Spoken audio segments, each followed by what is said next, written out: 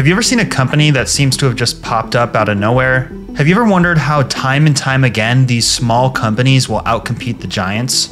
Well, in today's video, we're going to talk about the exact strategies that efficient startups use to gain traction fast and scale. Specifically, we're going to break down the two-step process that all successful startups use. One, how they use a simple system to organize their leads, and two, how they can automate that system to not touch it and still be making money. If all that sounds good to you and you want to get more leads, more booked calls, and less people dropping out of your funnel, then stick around to the end of this video. If you're new here, my name is Nick Cornelius. I'm the founder of Simpliscale. We've saved our clients over $1 million with custom AI and automation solutions. And I actually discovered this concept about 8 or 9 months ago when we started working with our first clients. At the time, I was doing all of my follow-ups manually and didn't understand how to systematize my processes correctly. But I want to tell you a story because anybody can do this. A year and a half ago, I worked full-time as a chemist in the pharmaceutical industry. I went into work every day, worked 8 to 10 hours, and was stuck in a repetitive routine. And it was okay, but I never felt like I had an end goal in my career. I was just going through the motions and hoping that one day I would make a lot of money. But as we all know, that's not how it goes. You have to be a self-starter, and at the time, I was only making $55,000 a year. Which is crazy to think about because now our agency does that in about a month. But it wasn't until I discovered ChatGPT and the creator economy that my life started to change. As many of you know, ChatGPT came out in November of 2022. And the week that it came out, I thought it was so revolutionary that it would change the world in the next 6 months. And so because of that, I decided to share my enthusiasm over TikTok, which I didn't know what I was doing at the time, but the goal was to make money from my phone. So with that in mind, I started creating content, but I was getting 0 views. But after a couple months of trial and error, some of my AI videos started to take off. I was getting thousands of views, but I wasn't making any money from it. That's when I realized I need to come up with some sort of offer. And at the time, I was reading this book called The 4-Hour Workweek by Tim Ferriss, and he explains how to use automation and virtual assistants to build a profitable business by only expending 4 hours a week. And while reading that book, I realized nobody is creating automations with AI. It was a gap in the market and I had the opportunity to fulfill it. And it's so new that you can do the same. Now, fast forward to getting my first client. Being a full-time content creator, editing, having a full-time job, and being a full-time developer is a lot of work. So obviously, I had to be efficient in the way that I spend my time. And what I realized is the same automations I could build for my clients, I can build them for myself. So that's how I came out with this 2-step system to automate my sales process. And it's the same process you can use to get more things done in a shorter amount of time. So how does this work? We're going to build out what most companies call a CRM. And what a CRM or a customer relationship management tool does is it organizes all of your leads and contacts and categorizes them by where they are at in your sales cycle. When used effectively, a CRM pushes your potential clients closer to the sale. When incorrectly used, however, a CRM can be tedious, time-consuming, confusing, and actually hurt your chances of making the sale. But I'm sure you're thinking, well then how do you correctly set up a CRM? Well, my friend, you've come to the right place. A basic CRM collects the following information: company name, contact name, email, phone number, stage in the sales cycle, and notes. There's a lot of CRMs out there that collect way more information than that, but for the sake of this video, we'll keep it simple. Now, if we think about the buyer journey, we have a cold lead, a warm lead, someone who just booked a call, someone who you've met with, someone making a decision, and then you have your customer. And every customer, I don't care who you are, if you do a 2-step close, the customer goes from cold lead to warm lead to booking a call to attending the call to having a second call, and then they become a customer. And all of this is attached to your contact within your CRM. So my partner can call me and say, yo, Drew Peacock, what's the deal with this guy? I can go to my CRM, look up his contact, and find out that he's had a discovery call and the closing call is scheduled for next Tuesday at 2 p.m. All of that's in the CRM. But the problem is, in order to record this information, you have to manually add it to your CRM. And when you have hundreds of leads per month, this can be a full-time job in and of itself and distract you from the things that actually make you money. That's why I'm going to show you how to automate entering contact information into your CRM and following up with those people until they close completely on autopilot. All right, guys, so we are on the computer, and before I show you how to automate your CRM, I wanted to show you how we're able to book calls without going back and forth trying to figure out the date and time. So for this, we use a platform called Calendly. We're not affiliated. It just works pretty well with our system, and it allows the prospect to book a date and time without having to do the back and forth dance. And what I like most about Calendly is that you can integrate text and email follow-ups periodically before the prospect jumps on the call.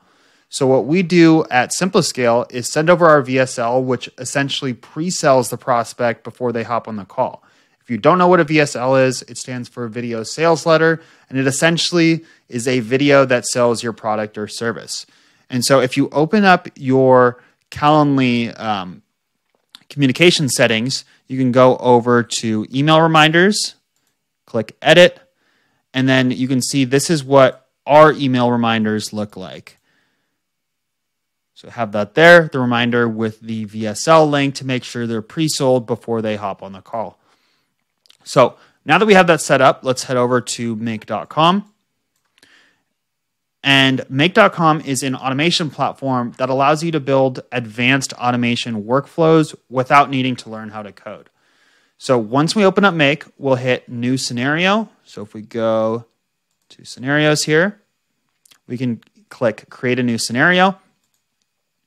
And we'll set our trigger as watch events in Calendly.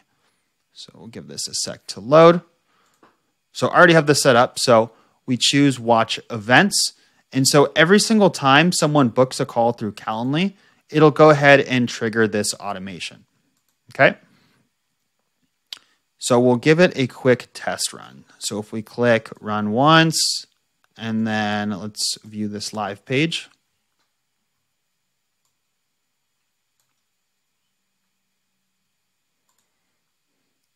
We'll book a call for tomorrow at 3. Nick.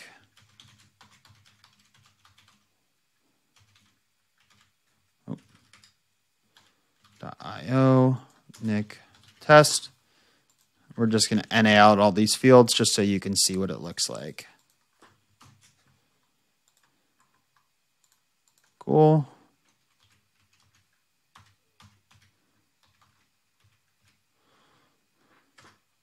All right, we're going to click Schedule Event. We'll head over to our make.com automation, and we can see that as soon as the event is scheduled, it runs the automation. So first, the trigger was set off. It's going to then get all of the fields associated with that call booking. So we have like the name, the questions and answers, and we can go ahead and pull that directly into our Airtable. So Airtable is our CRM.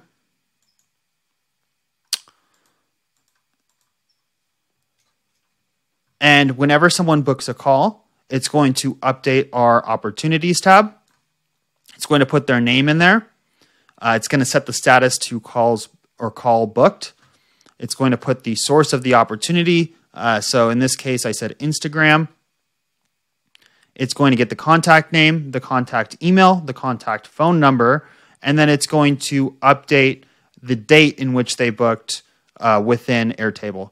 So for you to take a look at that real quick, this is our Airtable CRM.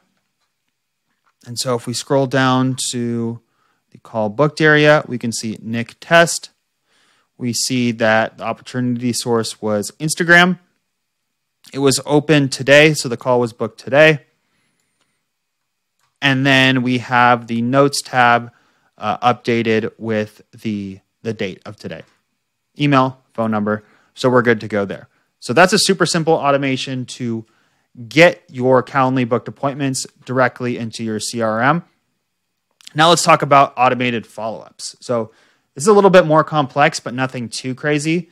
So if we go back to Airtable, there's an automations tab up here.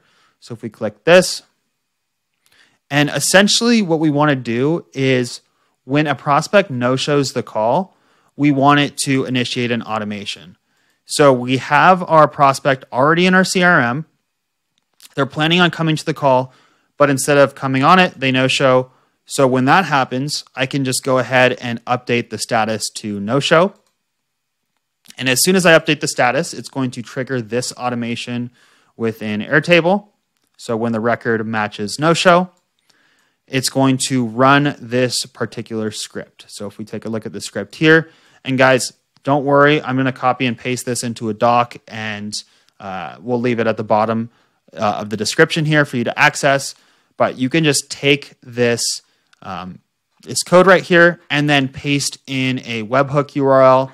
And that's essentially going to take the data within your Airtable record that says no-show. So the name, the email, the phone number, everything within that record. And it's going to send it over to this webhook. So on the back end of this, we have a make.com automation. And this webhook is going to catch the data that is sent over from Airtable. And from there, it's going to parse out their first name. So in Airtable, we have the full name. So it says Nick Cornelius. We're then going to take that, parse out just the first name. So it says Nick. And then it's going to send out an email. So here, the subject line is going to be missed opportunity. It's going to take the email directly from Airtable, from the data that's sent over from that automation, from the script. And then it's sending the email saying, "Hi, Nick, missed you during our process audit call today. You can rebook a time to meet at the following link." And then it has the link to the process audit. And then looking forward to getting you dialed in with time-saving automations. Cheers, Nick. And that's it. So as soon as we change over our status to, let's see, we'll change our test record over to no-show. Now it's going to run the automation and send an email over to my email. I'll go ahead and open a new tab and show you that.